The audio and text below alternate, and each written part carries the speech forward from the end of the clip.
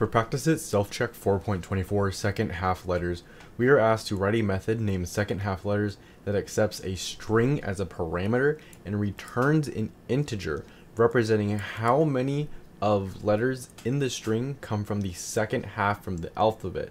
That is values of N through Z. So basically, if we get a string like this, we are going to return 5 because R, U, N, T, and S come from the second half of the alphabet. So in our method, we can first start this by having a public static. Since we know it's returning an integer, we'll call it int, and then the name, which is right here, second half letters. Pasting this in, we will add our parameter, which is a single string. We're calling this name. Now we have our method, so we can write inside of it. We know we need to return the integer of how many times the second half of the alphabet is mentioned in our code. So we will have a count. We'll say int count is equal to 0, and then we need a for loop. And this for loop is going to go through our entire passed in string and look at every single character and see if that's part of the second half of the alphabet. So we have for int a is equal to 0. A has to be less than word length. And this is because we are running only the length of the word, and then we are going to do a++. That way we can eventually break out of our loop. Now we need an if statement in here, and this if statement is going to see if our character that we are currently looking at is at the second part of our alphabet or not.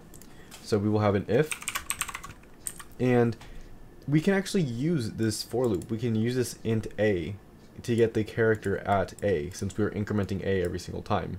So we'll say if character dot to lowercase, and we're using this to lowercase method because if it is uppercase, it should also count. So basically we need to make this case insensitive. We have character dot to lowercase, so we're calling the character class. And now we need to get a character to put in here.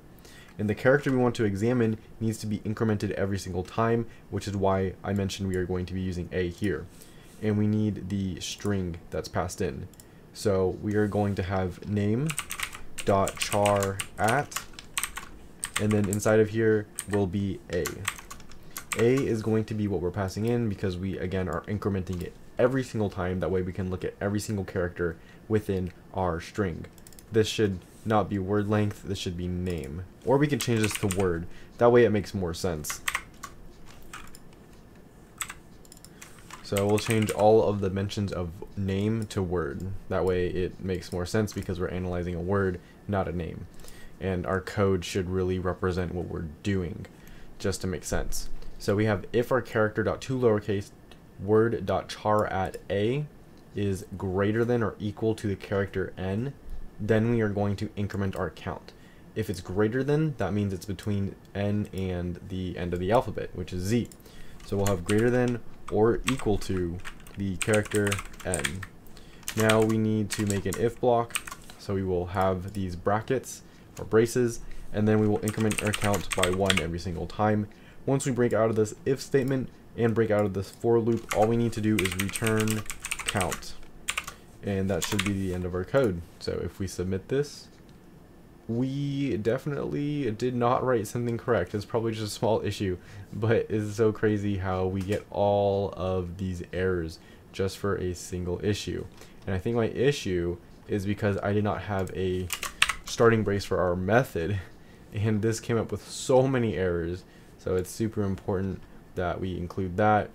So another error that I have is that I did not close off my parenthesis for the character.toLowercase and the word.char at. I didn't add this parenthesis right here when I should have. And also I spelt character wrong. It should be CHARACTER. If I submit this with everything spelled and placed correctly, we have passed all 7 tests. So this is the code for practice at self-check 4.24.